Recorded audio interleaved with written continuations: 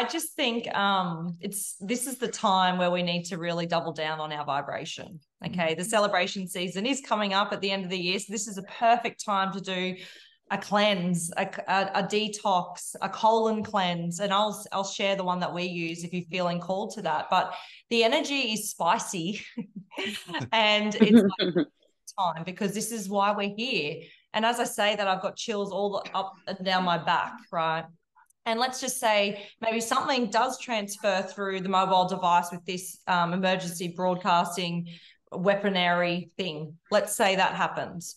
Who are you going to be in that person? Are you going to be that light worker, that way shower, standing strong in your power with a clear conscious because you're high vibrational? Or have you let go and you've let your vibration go? So right now we're just getting a very strong, clear message to keep strong, keep powerful, keep high in the vibration. And that means regular exercise, early to bed, sleeping, getting rest, meditating, connecting, using your allies, your guides, grounding to nature, being in the portal of love, right?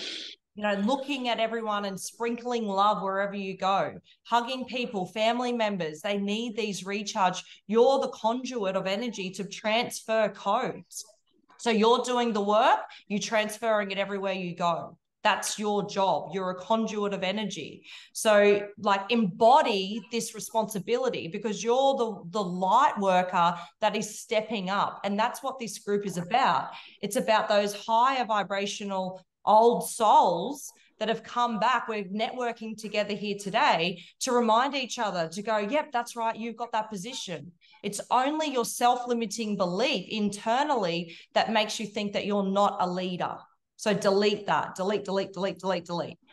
We need you more than ever right now to hold this frequency, okay? Because there's waves of souls waking up, okay? We had a couple of high M's off the sun recently, and so many people were responding to this announcement. More than ever, we noticed it. It was insane. How many people commented and thought they were going crazy, thought something was wrong with them, like people that we've never even heard of before. More communities coming together. So you're the way shower. You've done some inner work and you're elevated. These ones behind us, they're going to go through this healing phase and drop into the trenches with these spicier energies coming off the sun. But we need to hold stable. Right? Hold your frequency and know that you are in alignment. You're stable and you're anchored to the high realms and this planet. So that's the column of light, and visualizing this every morning in your meditation. Looking at a column of light from the high realms, from source, all the way through, down through the dimensions, in through 3D vessel, and anchor into the planet. Pachamama is our ally. She's our strong ally. We have to utilize her. That's why we're here.